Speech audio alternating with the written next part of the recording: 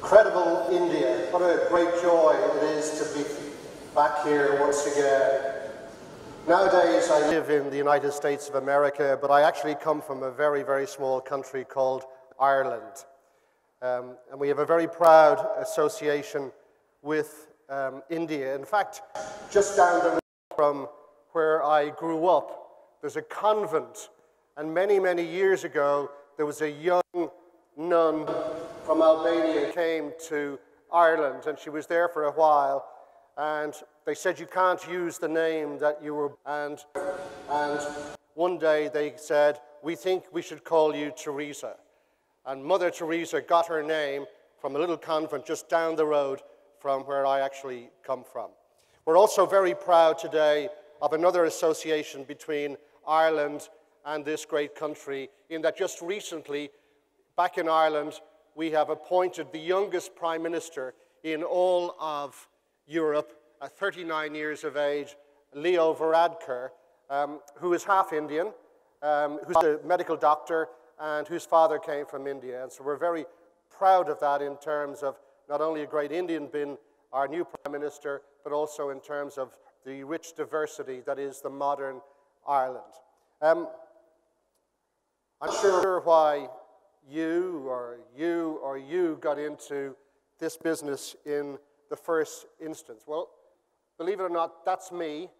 A long time ago, the picture on the left is me as a 20-year-old television presenter back in Ireland. The photograph on the right is taken at the age of 22. It was a shot taken before I went to cover the Olympic Games in Moscow in what was then the Soviet Union. For all of you who are under the age of 35, the instrument in my arm is actually a telephone. But during that time that I was in journalism, I dealt a lot with public relations firms, and I saw the good, the bad, and the ugly of PR firms.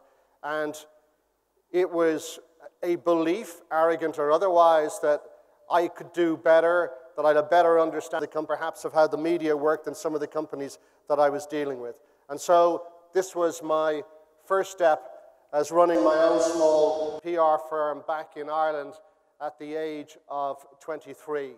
So we all come into the business from different perspectives, whether from university, from in-house, from academia, whatever it might happen to be. We all arrive here in different ways.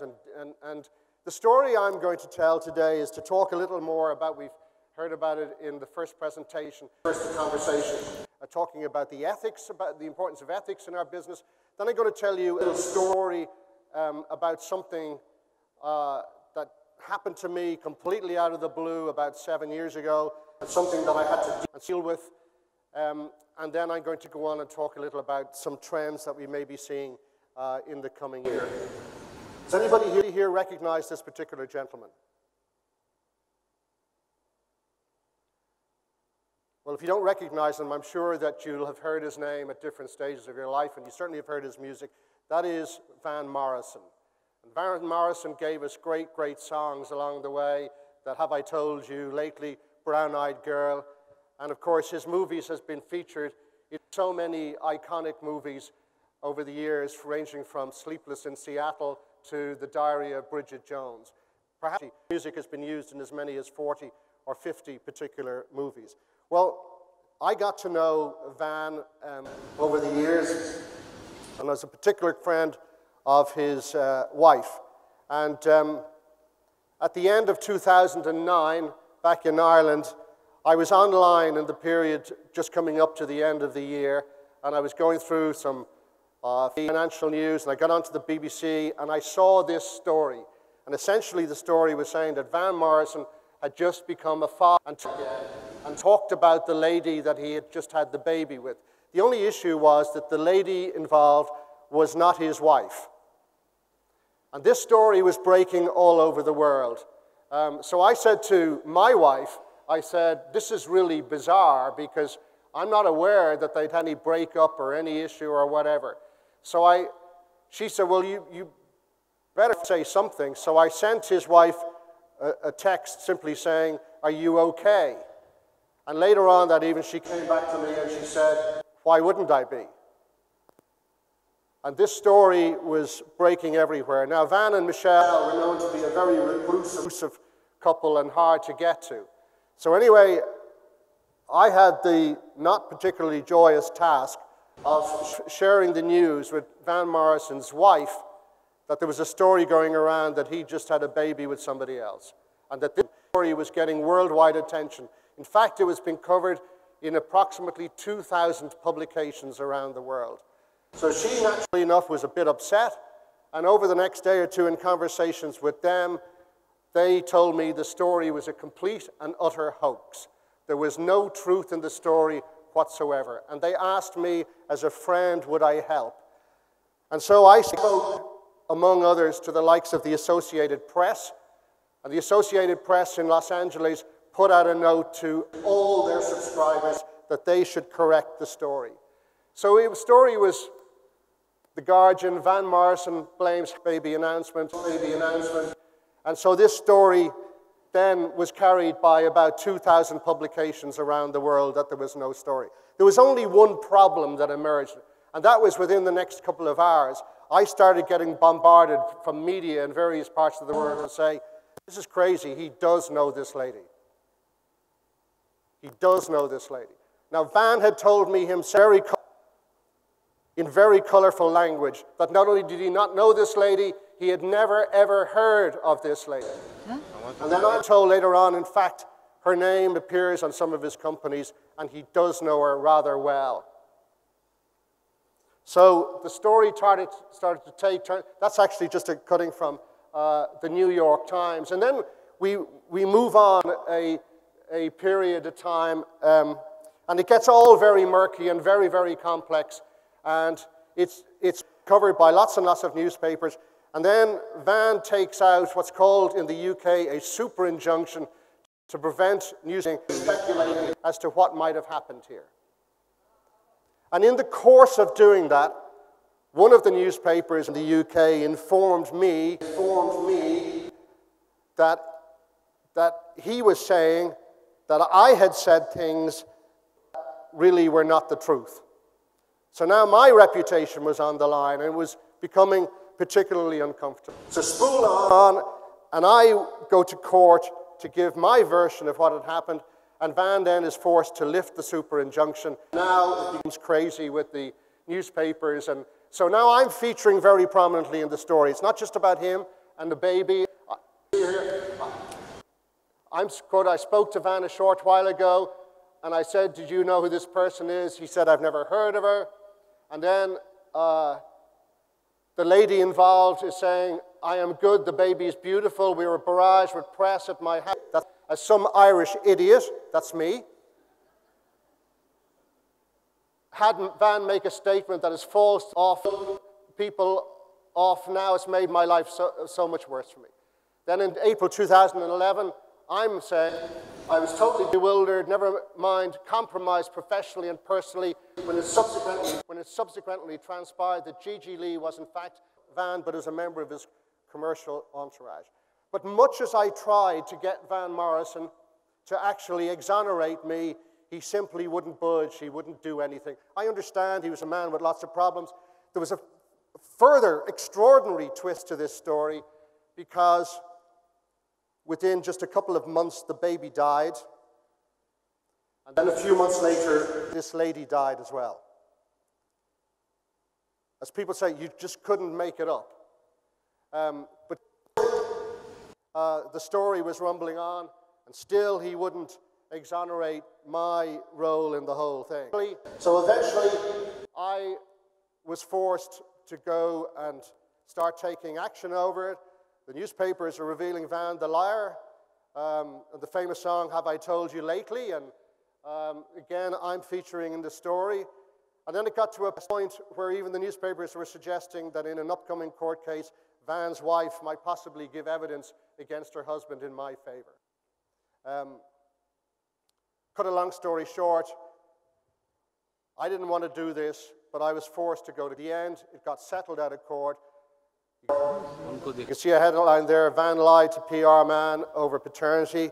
I ended up getting substantial damages, all my legal costs paid, and also a letter from Van Morrison saying that I had at all times behaved in a professional way. And I felt this was really important to do, not just for myself, but also for our profession. Because, as my mother has always said to us in Ireland, if you don't stand for something, you'll fall for anything.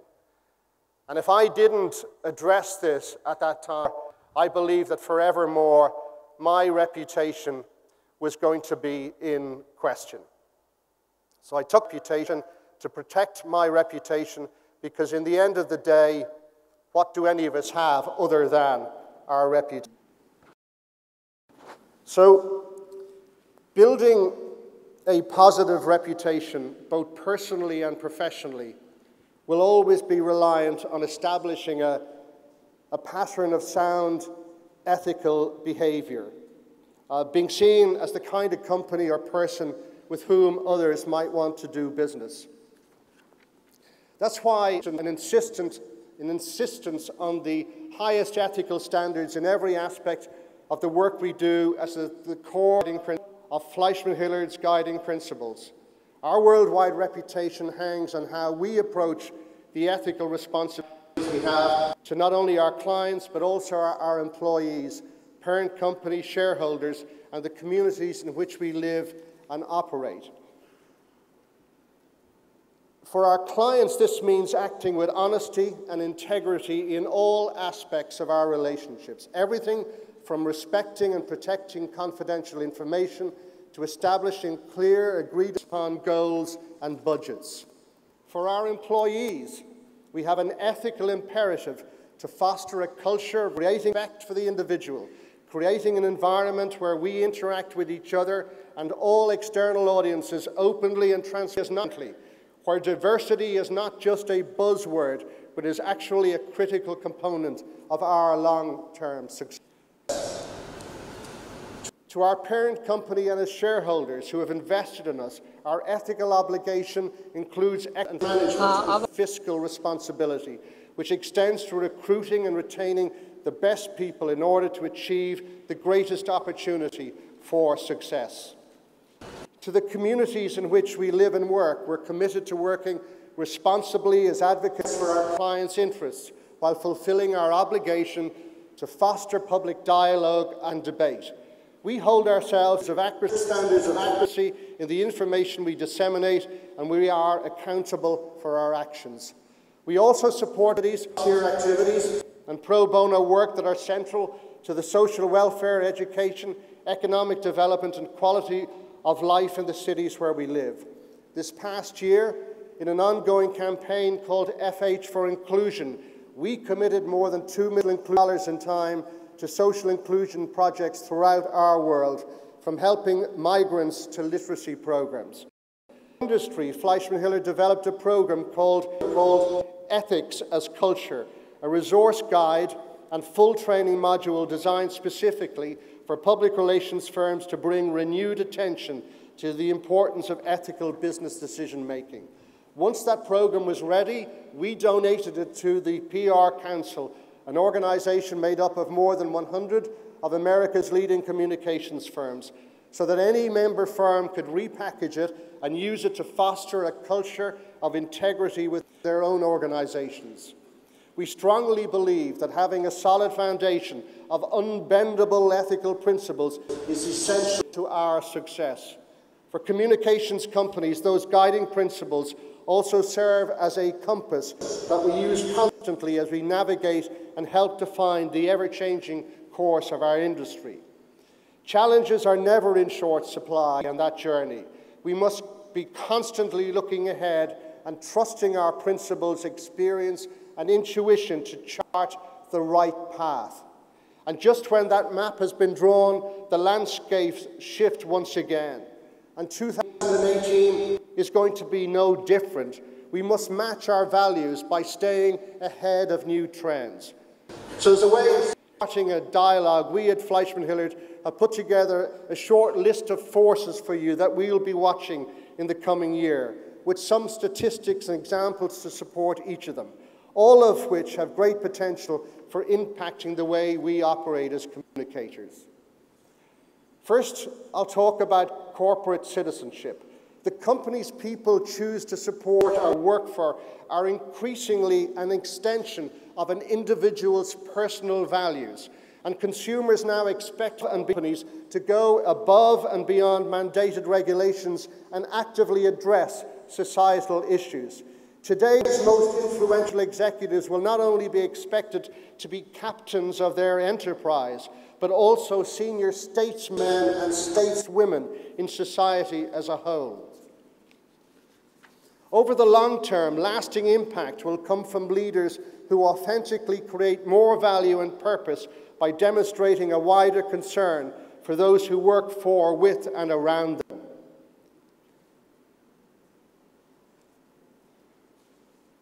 Societal forces will be mirrored within the walls of your own organization more than ever. We have begun the next iteration of the ever-evolving discussion on inclusion in our world. Discussions on inclusion, diversity, and equality in a corporate environment have long been a topic for discussion. But today, as communicators, it's our job to help create a tolerant and accepting force. One where we all are not just tolerant, but where we lean in and we foster cultures of being inclusive and encouraging diversities. Companies operating across borders need to understand how, or if they can successfully operate in socioeconomically and politically divided countries, or in evolving political environments that are shifting towards nationalism or populism. Another aspect of this is the need for companies to anticipate and respond when individual employees take a visible public position that appears to contradict or even directly challenge the values for which the company exists. Many of you probably saw the recent steps taken by Google leadership in response to one of their engineers circulating a memo in which he suggested that the gender gap in the tech industry was at least partly caused by biological factors like women having lower stress tolerance and too much empathy. Within a matter of days, many Google leaders, including CEO Sundar Pichai, had weighed in, voicing opposition to the memo, even though he ultimately determined that the memo violated Google's code of conduct by advancing harmful gender stereotypes. He still had to be artful in how he crafted his email to staff, with a subject line that read, "Our words matter." Began by saying, "We strongly support the right of Googlers to express themselves, and much of what is in that fair to debate, regardless of whether a vast majority of Googlers disagree with it. But to suggest," he said, "that a group of our colleagues have traits that make them less biologically suited to that work is offensive, and it is not okay. It is contrary to our basic values and to our code of conduct." As professional communicators, we will often be called upon to counsel senior leaders on how to strike a balance between showing respect for open dialogue and opinion, and having zero tolerance for discrimination or anti-inclusive action.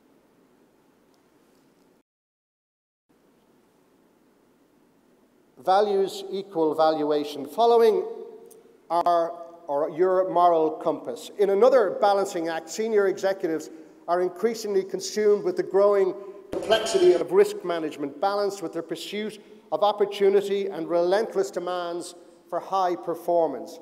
Leaders who guide organizations successfully across the chasm of risk, using the moral compass of their values, have really drawn on their organization's core strengths. Conversely, racing ahead at full speed and not making decisions consistent with an organization's core values can expose weaknesses that may deeply harm a company's valuation, especially in today's environment where the behaviors and integrity of the leader are seen by consumers are reflective of those of the greater company. Bell Pottinger is a very recent case in point. I'm sure most of you will have seen the coverage on their situation in recent days and weeks. Bell Pottinger, a very well-known and established PR firm, had been accused of using black ops social media campaigns to distract away from scandals surrounding the Gupta family and President Jacob Zuma in South Africa. The firm, after ending its dealings with the Gupta's investment firms in April, released an apology for its actions, saying rogue members in the firm launched the campaigns without management's knowledge. But by then, the damage was done, and the fallout continued right to this week when Bell Pottinger finally went into administration. This is no time for hubris, and I take no joy in a competitor finding themselves in this situation. This is a reputational issue for our entire industry and for every single one of us in this room. I know that at FleishmanHillard, and I assume and I know for so many other firms, this has served not only as an excellent reminder of why we must have such robust ethics policies and procedures in place, but also as a jumping-off point for a broader dialogue on ethics and values. In the case of Bell Pottinger, it's frightening just how easily social and digital media, which is a largely unregulated space, can so readily be used by so-called communications professionals in such an underhanded manner. Begs the next question: whom do we believe?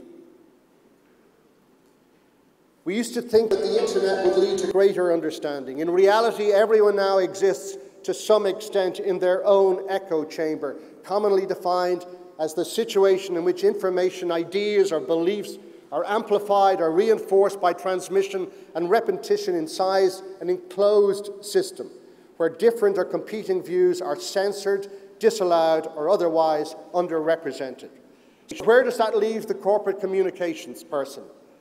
Well, while FleishmanHillard's own research continues to validate that friends and family are the most trusted source of information for most people, the humble employee, we the employees, appear to have become a notable brand hero in the quest for credible brand information in the sphere of corporate communications, now seen as 3 times more credible than what is said by the leaders of companies. Think of websites like Glassdoor.com, where employees at every level of an organization are given a platform to talk about their experiences working for a company and giving their feedback on whether an organization or leader is good or bad. Or think of companies that have a strong network of employee advocates who are happy to take to Twitter and fight back when they believe their company is under attack. Suddenly, your employees' perspectives on how well they're being treated by your company are amplified and being factored into the buying decisions of the general public. And the internet cannot shoulder all of the blame. Traditional media sources are playing a significant role in enabling that echo chamber as well. There are several TV stations within steps of my desk in our corporate headquarters back in the United States.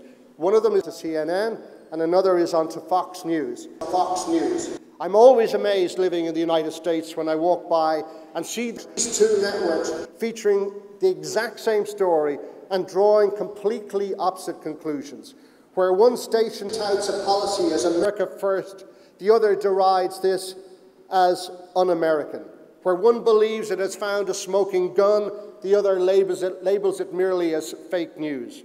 This probably wouldn't be so bad if every viewer had 2 televisions, tuning to 2 conflicting channels. At least then they might have the opportunity to make up their own decision based on both perspectives.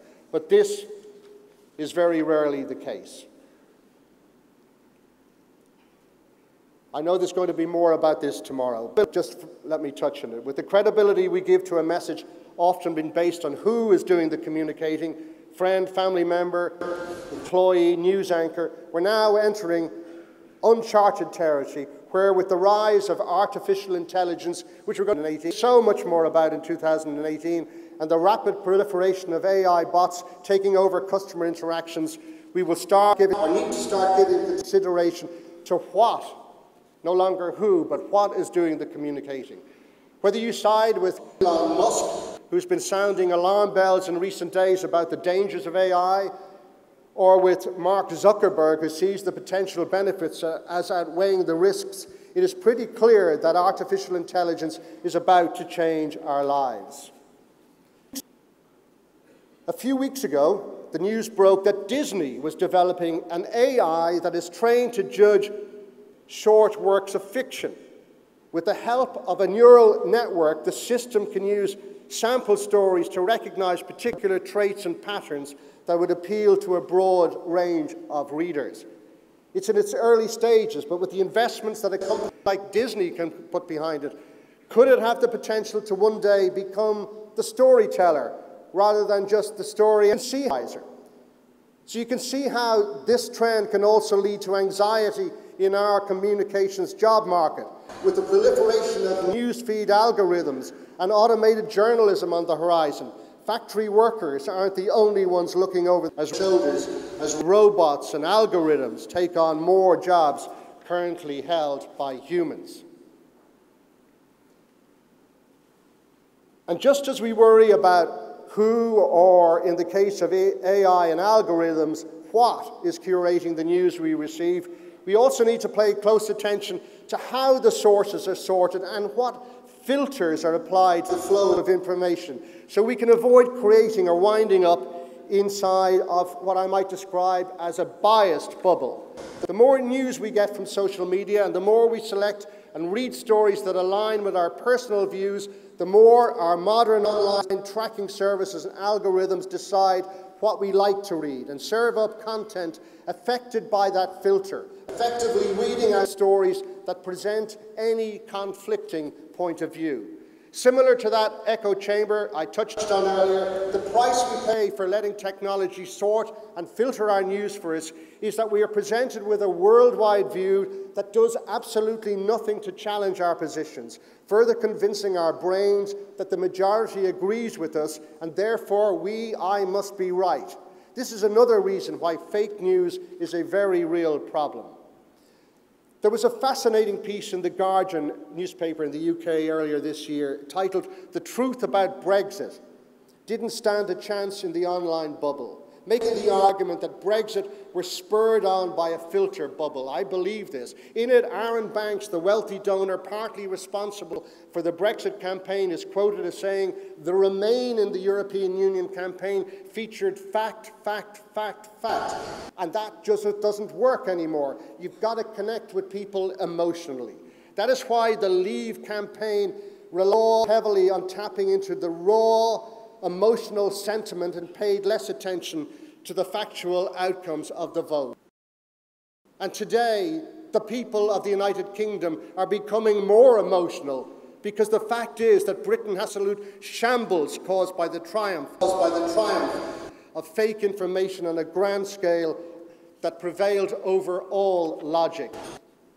The people of Britain voted for a future that is rooted in the past, and voted for a past that has no future, frankly. Our challenge as ethical communicators in this world of filter bubbles will be, how do we do both? How do we connect with people emotionally while remaining true to the facts? And what new challenges will we have in presenting those facts in a simulated environment? With an increasing number of consumers showing high levels of interest in virtual reality and augmented reality, it's safe to say that these technologies are moving beyond mere novelty and into the mainstream. There is little doubt that VR and AR will change how we share information and understand the world. And we as communicators are being challenged with learning a new way to present a highly realistic experience in our communications. With virtual reality, live events can be shared by millions simultaneously around the globe, and everything that happens within a 360-degree field of view will be part of that experience. Augmented reality is also gaining momentum as we continue finding more interesting ways to overlay digital information on top of the world around us. Consider this: it took Facebook 1 year to grow to 50 million users. The augmented reality game Pokemon Go had 50 million users in a mere 19 days. VR and AR will affect everyone from corporate and product events, plant tours or meetings to customer service inquiries, employee training and trade shows. It can deliver a high-definition, simultaneously shared experience to people on opposite sides of the world. We know today it's going to be big and it's going to connect people across the office and across the world in ways we have not yet begun to imagine. So, will everyone benefit equally? Will technology be a solution if national borders become barriers. Given the number of people who have international connections and the number who already conduct cross-border business online, will the very nature and relevance of physical borders be challenged? How will leaders manage their businesses when a headquarters is based in one country, but their presence, whether that be physical or technological, is found in multiple countries where the same emphasis may not be placed on similar values or ethical principles? There was a time when a company's brand image might be controlled with enough marketing budget and a catchy message.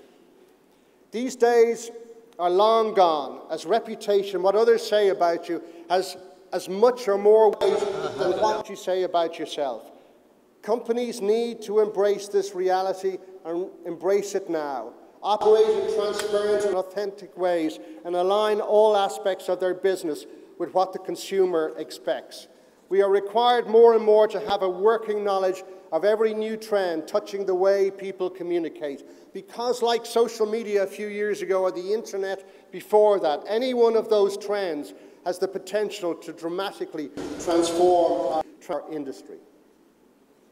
The list of 8 forces to watch in 2018 that I've just gone through covers quite a broad range of disciplines, rapidly evolving technologies, and big ideas that I don't pretend are mine. In a lot of ways, they also describe the trajectory of our profession. It's not enough anymore to know how to place a story or to write a press release. You, our clients, and those of us who are in the agency business, we are all in the same boat. There was a time when a company's brand image might be controlled with a big enough marketing budget and a catchy message. Those days are long gone, as reputation, what others say about you, has as much more weight, as I've already said. And consumers are able to join the conversations in ways that are easier, more plentiful, and more amplified than ever before. So how do we cope with this new and daunting reality?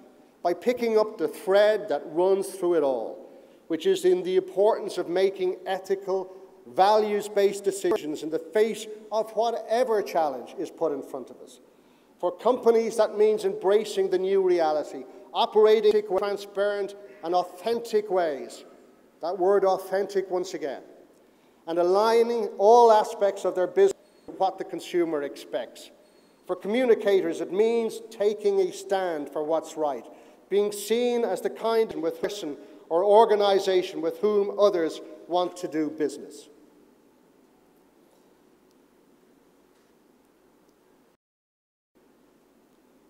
Because at the end of the day, all you have is your reputation. What I've learned through my experience with Van Morrison, but also the course of my career in the communications industry, is this. If you let your decisions be guided by unwavering ethical principles and clear values, and you act with courage and speed in the face of any challenge, then it doesn't matter what the future throws at you. Thank you very much. Thank you for inviting me here today.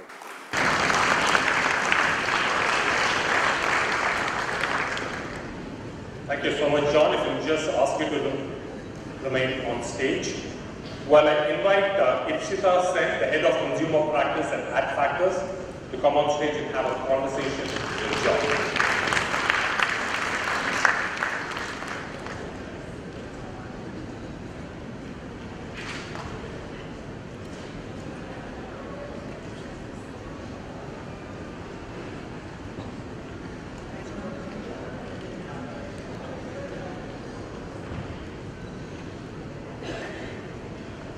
Hi, everybody. Very interesting, John, both you and Dr. Ram before you. Both of you spent quite a bit of time talking about ethics and how that was really important for communicators. So, you know, Adfactors is a quite large firm and there's lots of young people working. So I'm asking this question on their behalf, really.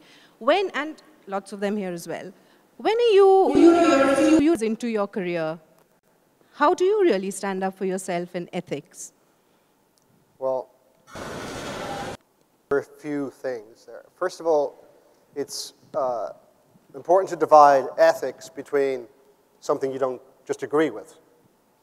And We all face situations in our work life that we're not going to agree with the direction that our bosses go in, or our clients go in. And ultimately, we can advise, but that is their right. But I think it's incredibly important when it comes to ethical issues, and there are so many of them in business today that we've got to deal with. It is imperative that one stands up and says that, I'm sorry, I can't do this. And even if it comes at a very short-term and high cost, in the long term, it is the right thing to do. And it can be very painful, but it is important, no matter what the financial cost. There's a moral aspect to it. There's also the very practical aspect of it that you might go to jail, depending on how severe it is. And don't be ever lulled into a false sense of security that because it's acceptable in a business today or in a country today, it may not be acceptable in 5 years' time. It may not be acceptable in 10 years' time. And we've seen in many parts of the world, be it those who've behaved badly in politics, those behaved badly in business, their past catches up with them. And they end up in jail. I also happen to believe that if they don't end up in jail in this life, it may not be great in the next life either. So I think it's very fundamental. Very important, I think, and I'm sure kids here are going to take note of that. Just to look at communications and the role of the communicator from another angle, right? We spend most of our lives, whether we're at the corporate comms side as client or in the agency, we are mostly amplifying brand messages and protecting brand reputation, building brand reputation, etc. How important do you think it is also for the communicator to play back some of the market sentiment, some of the feedback that they're getting? I think in all aspects of life, it's important to pick one's battles. But I would always hope that as a consultant, that you are giving honest feedback and presented in a way that is hopefully positive and informed and constructive. I absolutely understand. I'm sure so many people in the room will echo it. I've had it so many times in my life that clients don't always appreciate it. I remember when I was much, much younger back in Ireland and working for a hotel group. And in front of the managers, I told the new general manager that I'd stayed in a couple of his hotels and I didn't think they were very good. And he took me into his office later on. He said, if you want to keep this account, you never, ever criticize our hotels. So there are risks involved. But I think that if you're worthy of the name consultant, then you've got to provide the feedback. But it's also really important. You have to earn that right. You can't walk in on the first day and start telling everybody what you think is best. It's about building trust, that the people that you're talking to believe that it's incompetent. And also, it's increasingly important that the feedback is based upon really good data. Certainly a lot of the companies that we're working for now, sometimes the response is, well, actually, with respect, John, we don't really care about your opinion unless you can tell us that it's based upon data. And then you take out the information and say, well, actually, this is what's being said. So it's really important to have your facts. So be brave, but know what you're talking about. Precisely. I'm going to ask you one more question and then throw it open for the audience. In the trends that you were talking about, the trends to look out for, you talked about AI, you talked about VR, and I mean, we know, right, that bots are going to be answering your phone calls and things like that going forward. Technology going to take over the role of the communicator? Is there something that we need to prepare for? What do you think? No, I'm personally not at all concerned about the future or the shift in technologies, because I think that the reputation of individuals, the reputation of corporations, of organizations, paramount, will become increasingly paramount. I'm only concerned if and when we don't have competent professionals who are pretending to understand the technology and don't really understand the technology, or that our firms or our corporate communications departments are populated by people who have either no experience. No experience is not the same thing as I believe completely in giving and encouraging young people to take on very key roles. But people have to have experience, have to know what they're talking about. And once we continue to do that, there's a rich future for our business. But sometimes there are people out there seem to think it can be done by either very junior people or people who frankly are not that competent. And I'm sure there are roles for those people, but not in terms of giving the kind of advice that the world's leading corporations, I believe, seek. Audience, do we have questions for John?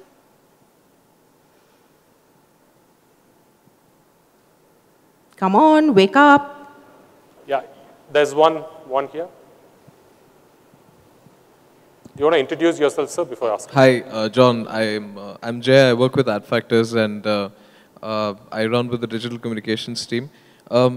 The question I had, and we've had this discussion in the past across multiple forums, but the issue of PR managers having, or not PR managers, but the business, either having a bad reputation in terms of people don't know what we do, or people think it's evil. How do you solve it?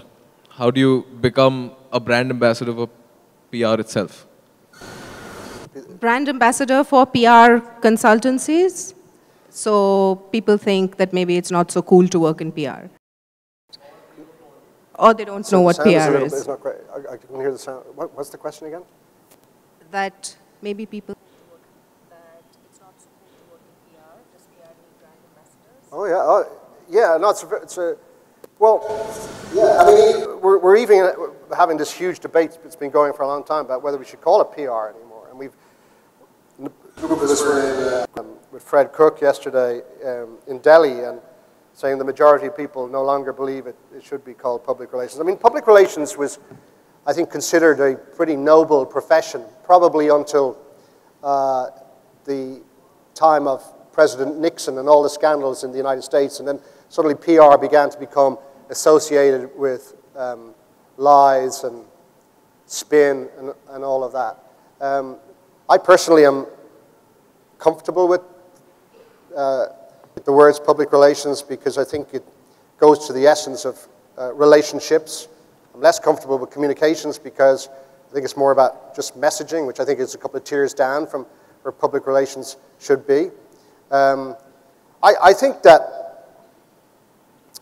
we do have an issue with our reputation. But I think lawyers do too. I think accountants are regarded as boring. I think journalists have issues with their reputation. I mean, lots of other smarter, brighter people are more obsessed with that topic than I am. I think we're doing great work. But I think one of the challenges we have is to make sure in countries like India that best talent come into PR firms and they just don't all go in-house. That's a challenge. That's not just a challenge in India, it's a challenge in South Africa, in a whole bunch of other countries. And we've got to make sure that we continue to give people a great career experience. I hope that somewhat answers your question. Do we have another question? Yeah. Hi. We talked about artificial intelligence, and we spoke how Disney is working on an app which would soon be working on... Sorry, we can't. You're not clear. Can you speak up a bit, please? Hello? Yeah. Is it better?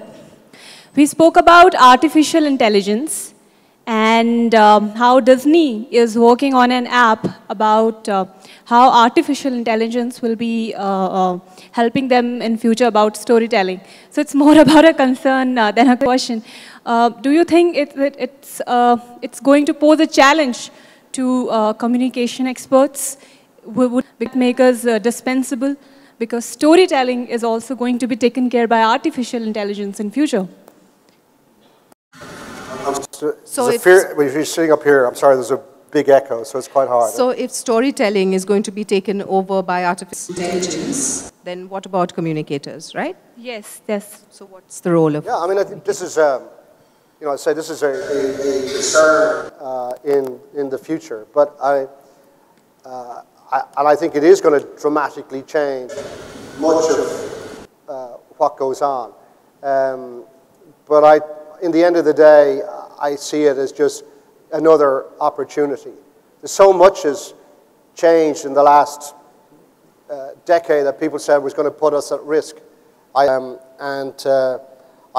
think this will. I mean, there's going to be changing roles.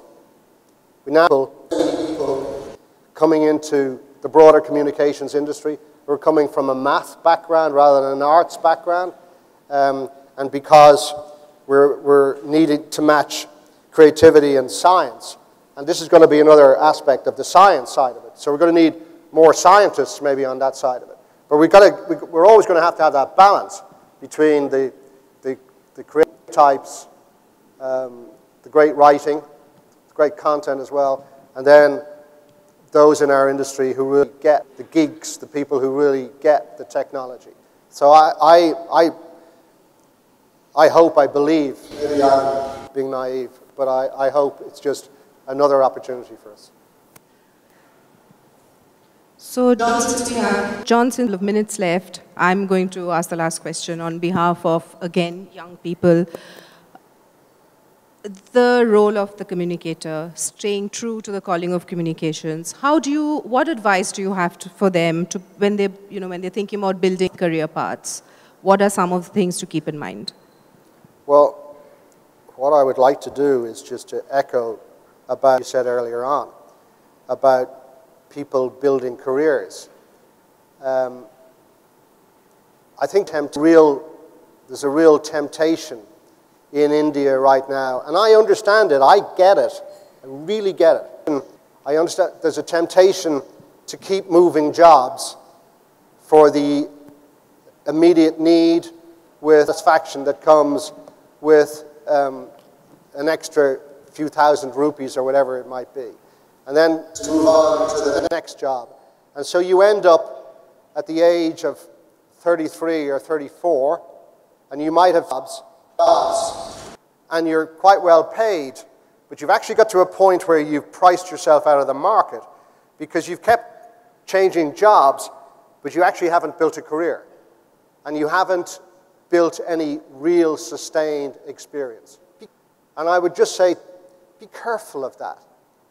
I mean, I'm not going to sit here and pontificate to anybody about you shouldn't strive to earn more money, you shouldn't strive to do better for yourself or for your family. But get the balance right between when is the right time to move on. I mean, I've stayed with FleishmanHillard a long time because, I mean, I started out from a very, very small country, in a very, very small business. When I showed you the picture of me in my first year in the business, that business that I ran earned $50,000 in a whole year. And now I work for something that's considerably larger than that.